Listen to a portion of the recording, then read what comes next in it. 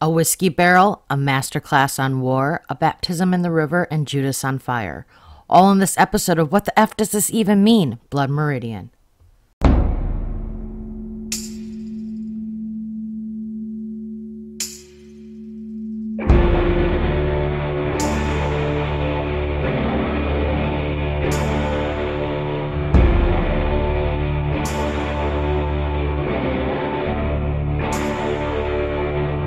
Welcome to What the F Does This Even Mean? Blood Meridian. I'm your host, Amy from AmyGetsLIt.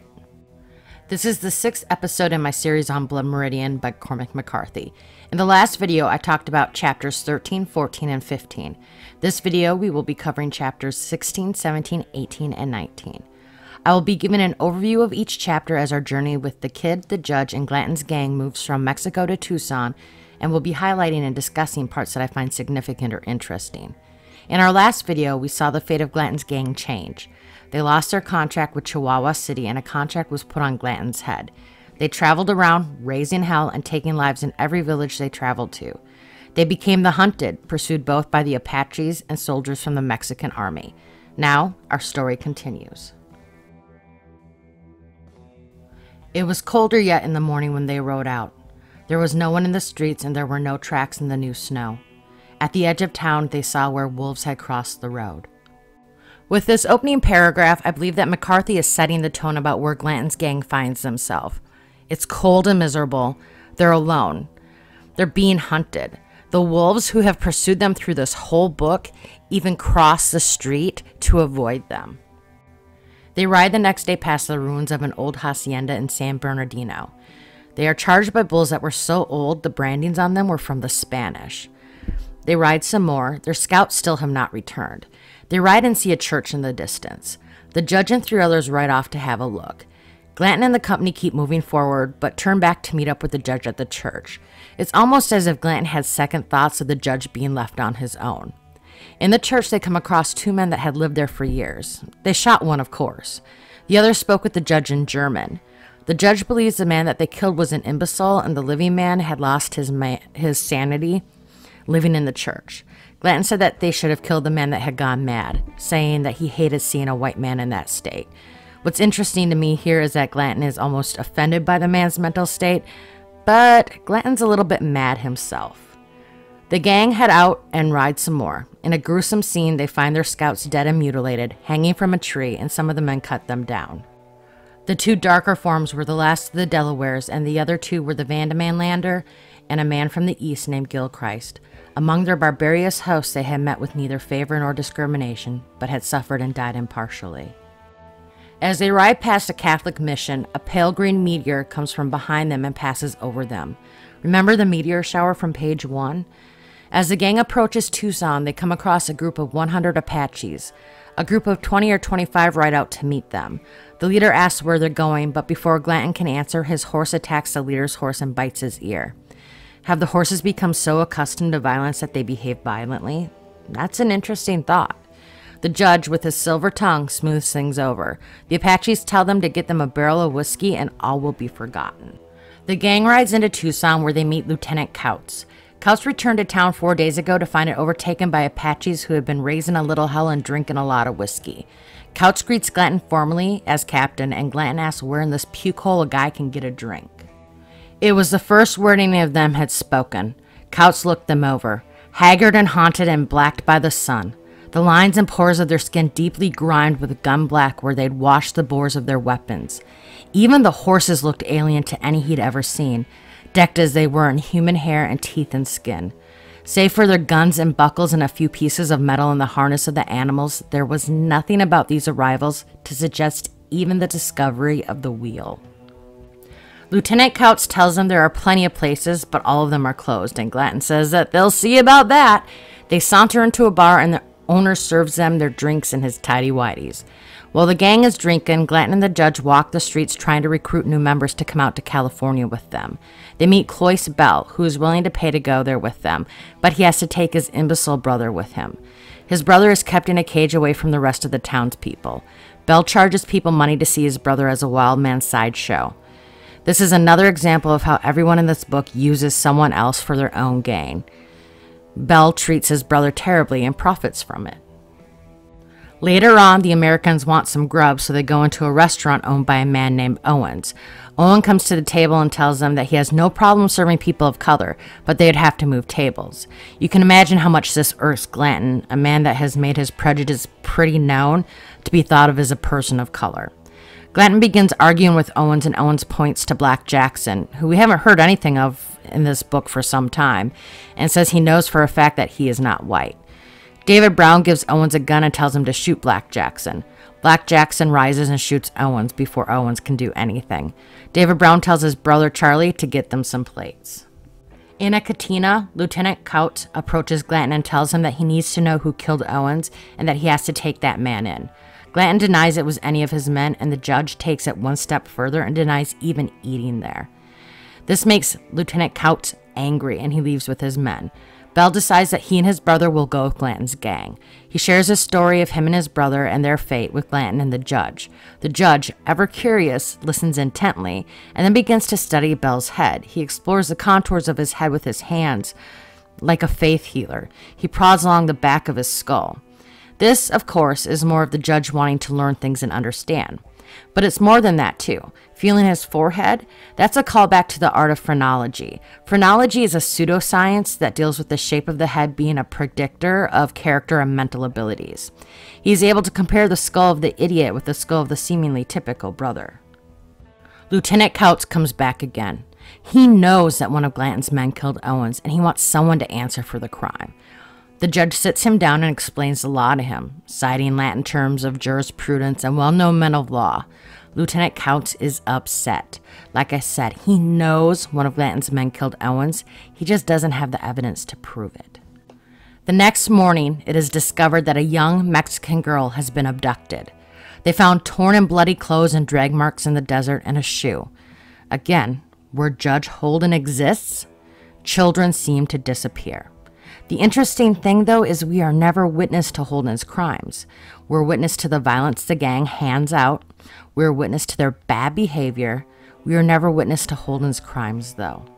The gang continued the bad behavior they exhibited in the Mexican villages in Tucson. They steal a barrel of whiskey to give to the Apaches they met outside of town.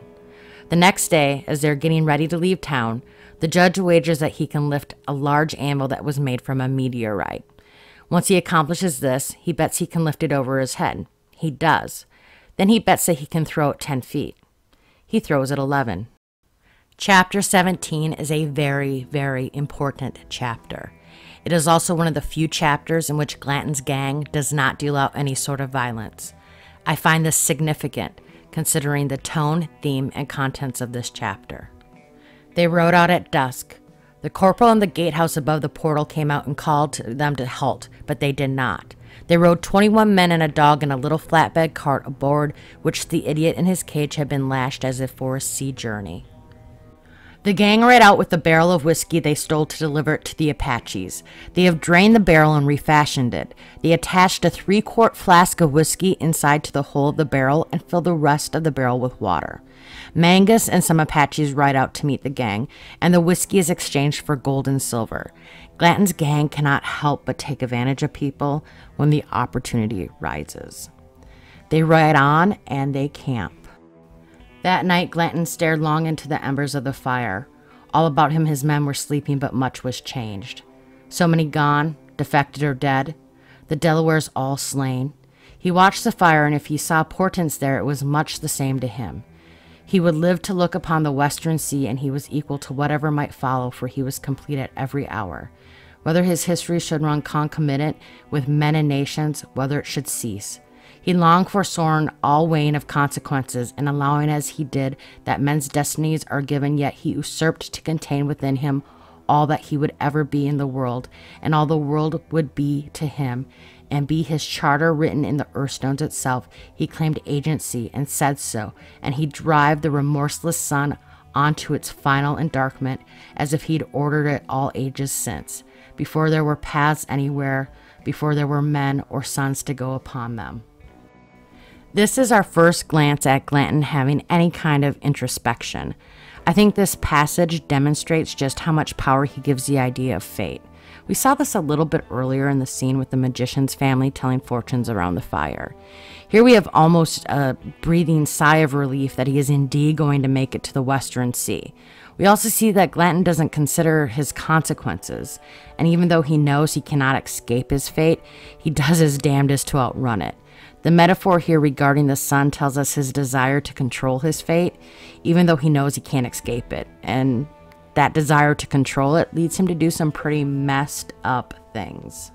While Glanton is contemplating by the fire, the judge is watching the man in the cage and scribbling in his ledger. 2 days later, they come across a group of Sonora troops led by a man named Colonel Garcia. They were hunting a group of Apaches led by a man named Pablo. Remember that it was Elias and his soldiers on the orders of the Sonora government that chased and pursued and killed Glanton and his gang in the desert before he reached the United States. Glanton shows this man no emotion, no reaction. History keeps repeating itself in this novel. Instead of recognizing that, instead of learning from it, Glanton lives entirely in the moment. That's all that he exists. That's where he exists. Much like their time in Mexico, they ride in camp some more. One night around the fire, someone asked Tobin if it was true that there were once 2 moons in the sky. Never one to miss a beat, Tobin says it could very well have been true, but God reached down and squeezed it with his thumb, making the second moon extinct because of the lunacy among men caused by 2 moons. Tobin said God would have gotten rid of the other moon, but he needed to make sure the birds could see to fly at night. We've all heard people talk about the moon making people crazy. We hear it even now. These thoughts were especially prevalent before we had the science we do now to understand neurology, pathology, and human behavior. They ask him about life on Mars as Judge Holden approaches after doing Judge Holden things. The judge says that this is nonsense, and in Judge Holden fashion, he holds a lecture for the guys on the way things are. The universe is no narrow thing, and the other within it is not constrained by any latitude in its conception to repeat what exists in one part in any other part. Even in this world, more things exist without our knowledge than with it, and the order in creation which you see is that which you put there, like a string in a maze, so that you shall not lose your way. For existence has its own order, and that no man's mind can compass, that mind itself being but a fact among others. The judge acknowledges here that despite his desperation to know everything, he will never know it all. Ever. It reminds me of the quote by Socrates, "The more I know, the more I realize I know nothing." More conversation takes place at the fire. I'll save it for you to discover, but the exchange between the judge and Davy Brown is really fascinating. The gang continues their journey and travel past change, pack saddles, dead mules, and ruined wagons. They pass an Apache that had been crucified and dried in the sun. They camp again, and Judge Holden presents a lecture, again, this time on the subject of war. He turned to Brown, from whom he'd heard some whispered slur or demurrer. "Ah, Davy," he said, "it's your own trade we honor here. Why not rather take a small bow? Let each acknowledge each." "My trade? Certainly. What is my trade? War. War is your trade, is it not? And it ain't yours? Mine too, very much so. What about all them notebooks and bones and stuff? All other trades are contained in that of war. Is that why war endures? No, it endures because young men love it and old men love it in them. Those that fought, those that did not." This whole scene is very, very important. I'm not including everything here, but what I feel are the most important parts in what Judge is saying and how I interpret them. The judge smiled. "Men are born for games, nothing else. Every child knows that play is nobler than work.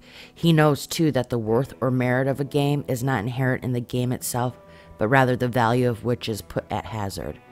Games of chance require a wager to have meaning at all.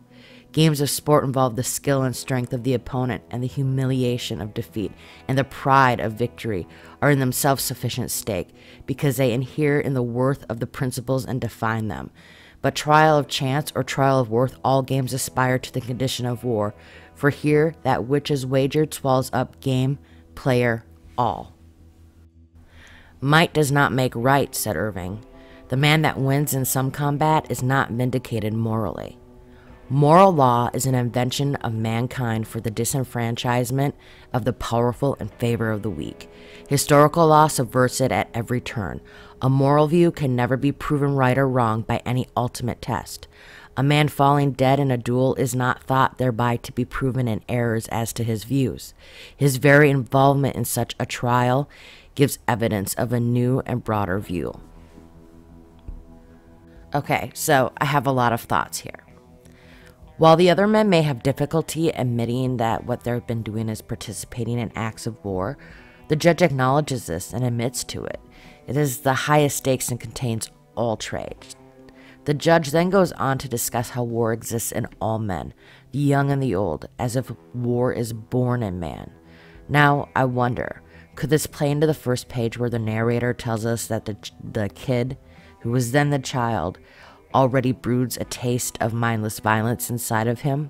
Was this line specific to the kid, or was this a general statement about the nature of man? Let's look at the kid's actions and his behaviors.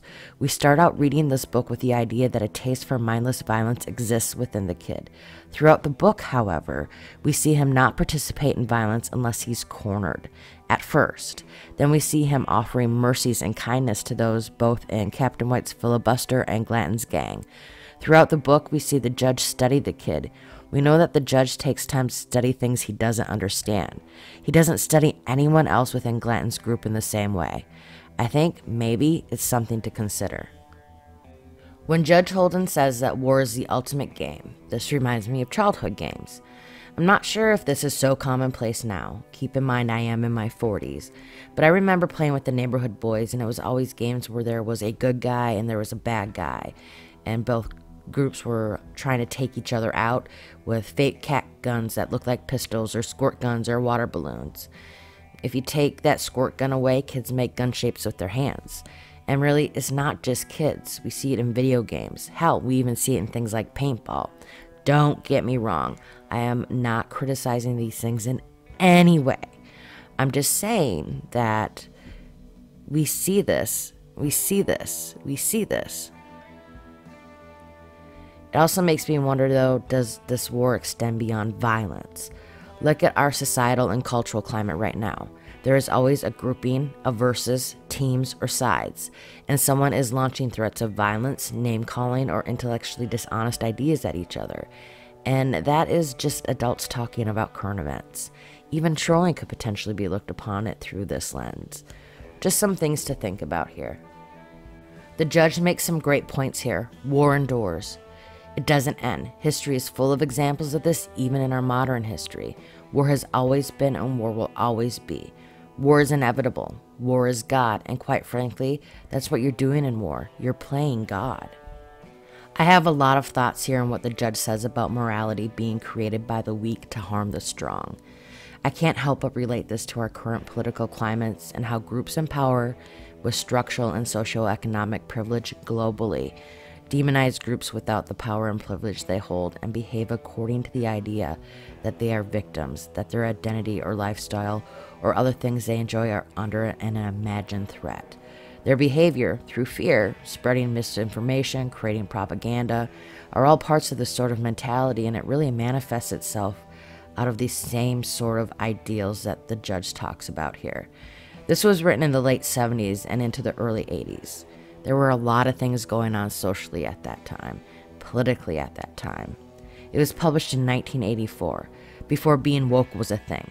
Reading this book in 2019, let me tell you, as much as this might make some fans of this book upset, McCarthy narrates a whole lot of wokeness in this book if you really take the time to think about what he's saying instead of focusing solely on the violence.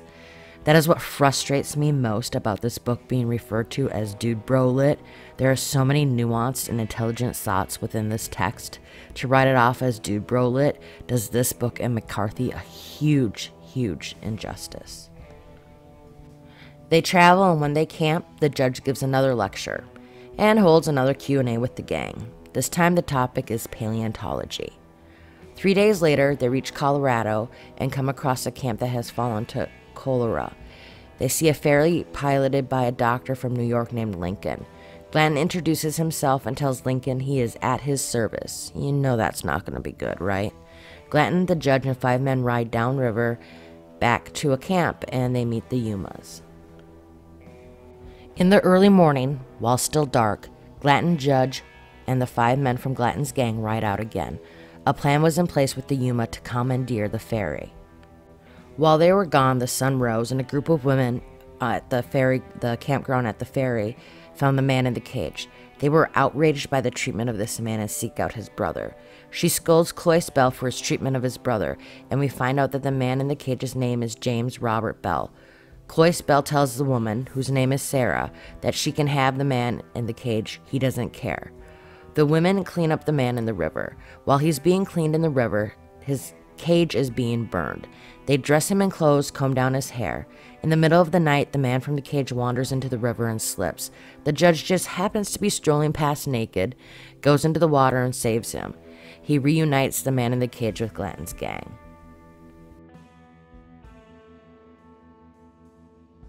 The doctor had been bound for California when the ferry fell into his hands for the most by chance. In the ensuing months, he'd amassed a considerable wealth in gold and silver and jewelry. He and the 2 men who worked for him had taken up residence on the west bank of the river, overlooking the ferry landing among the abutments of an unfinished hillside fortification made from mud and rock. Glanton, the judge, Doc Irvin, and one of the Browns sit down with Lincoln and have a little chat over tea. Glanton warns Lincoln that the Yuma could not be trusted and that he could probably use his help. Don't forget, Glanton has already schemed with the Yuma to take over the ferry. Lincoln says he's had no problem with the Yuma, but eventually agrees to Glanton's protection. 2 days later, the attack that Glanton and the judge planned with the Yuma take place, except Glanton's gang turns their back on the Yuma and, with the help of a howitzer, shoot half of the Yuma down. The rest they pursue on horseback and continue their attack. They scalp the dead. At this point, this act is one that is gratuitous and pointless. They aren't being paid for scalps anymore. There was no point and no need to do this. After this, Glanton takes control of the ferry. With Glanton in charge, the ferry no longer costs $1 to cross. He charges $4. Then they just start taking everything owned by those wanting on the ferry instead. A company of U.S. soldiers from Kentucky that operated under the supervision of General Patterson refused to deal with Glanton and the gang, so they build their own ferry downriver. After the U.S. soldiers move on, the Yuma take over the ferry with the help of a man named Callahan. Within a few days, that ferry is set on fire and the body of Callahan floats in the river. Glanton cannot stand the idea of competition. He cannot stand the idea of people having choice, especially when others' choices will impact his finances. The only way he knows how to deal with this issue, though, is through brutality. Easter in that year fell on the last day of March, and at dawn on that day, the kid, together with Toadvine and a boy named Billy Carr, crossed the river to cut willow poles at a place where they grew upstream from the encampment of immigrants. Passing through this place before it was yet good light, they encountered a party of Sonorans up and about, and they saw hanging from a scaffold a poor Judas fashioned from straw and old rags, who wore on his canvas face a painted skull that reflected in the hand that executed it no more than a child's conception of the man and his crime. Someone had brought a long cane from the fire, tipped with lighted tow, and the Judas was being set afire. This is a blinking neon light biblical allusion here to Jesus and his betrayal at the hands of Judas. This is a chapter full of betrayals. This offers us some foreshadowing to events to come as well. By now, Glanton had enslaved a number of Sonorans, and he kept crews of them working at the fortification of the hill. There were also detained in their camp a dozen or more Indian and Mexican girls, some little more than children. Glanton supervised with some interest the raising of the walls about him, but otherwise left his men to pursue the business at the crossing with terrible latitude.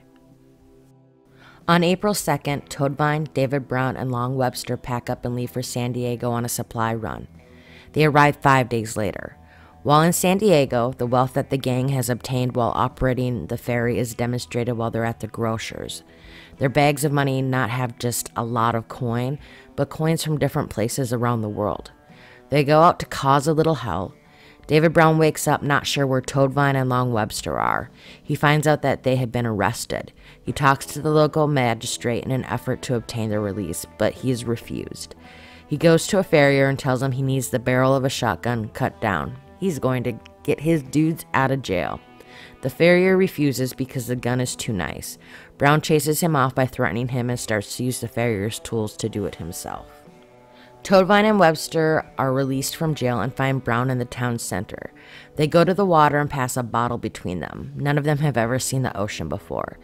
They go into town and keep chugging the Brown stuff. They get into a bar fight and Brown pours booze over a soldier and lights him on fire with a cigar.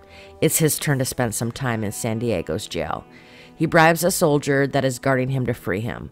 The soldier resists at first, but 2 days later he agrees. As they ride out of town, Brown shoots him in the head, takes the money he paid him off with, takes his ears for his necklace, and rides off again. In the meantime, Webster and Toadvine return empty-handed and tell Glanton that Brown has been arrested with all of their money. Glanton rounds up 5 men, leaves the judge in charge of the ferry, and sets off to get his money. And Brown, too. They set off to San Diego in the middle of the night and go directly into the magistrate's house, where they threaten the lives of the magistrate and his wife. They also threaten the grocer. They tie all 3 up and abandon them in a hut on the edge of the ocean, where they are found 3 days later. While the magistrate, his wife, and the grocer were bound and left with only a pan of water, Glanton and his boys spend 2 days and 2 nights drunk. Narrowly escaping imprisonment, Glanton returns alone to the ferry with his men traveling together to go check out some gold fields in California. Glanton returns to the ferry drunk. A young Mexican girl was crouched naked under the shade of the wall. She watched him ride past, covering her breast with her hands.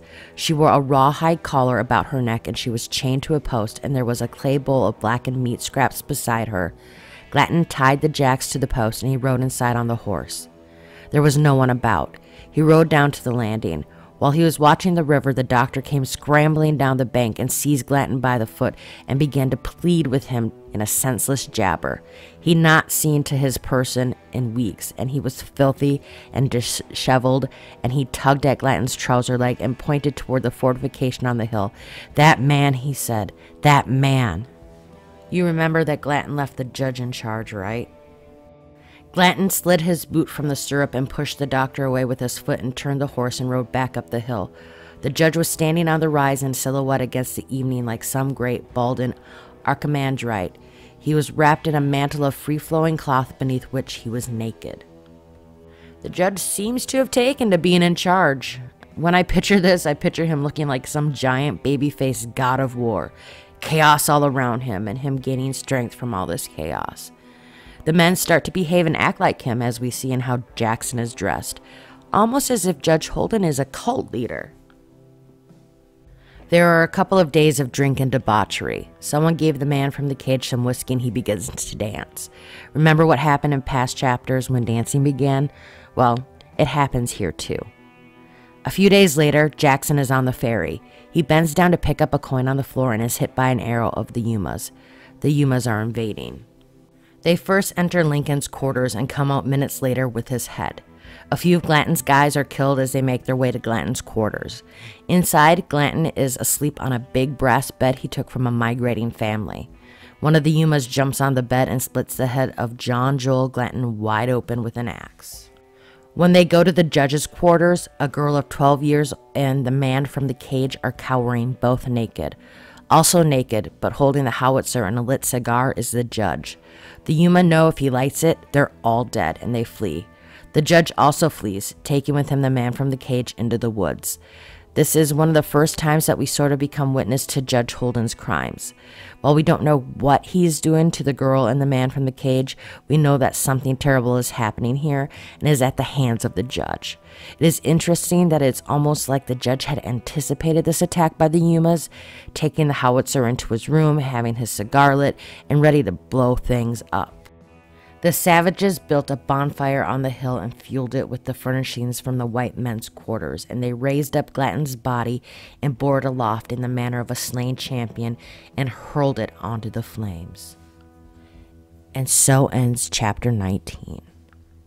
Who lived? Who died? What became of the judge? And what the F does this all mean? Let me know what you thought about this video and my thoughts on what happens in the comment section down below. And guess what? You won't have to wait much longer to find out how this all ends, because next week is our final video telling the story of the judge, the kid, and Glanton's gang. The video will be covering the final 4 chapters. 20, 21, 22, and 23, and the short epilogue. Are you ready for this journey to come to an end? Now, the promo stuff. If you like this content, please remember to ring the bell so you're notified when I bring you something new, like this video, and subscribe. I will see you next week for our final video. Bye-bye.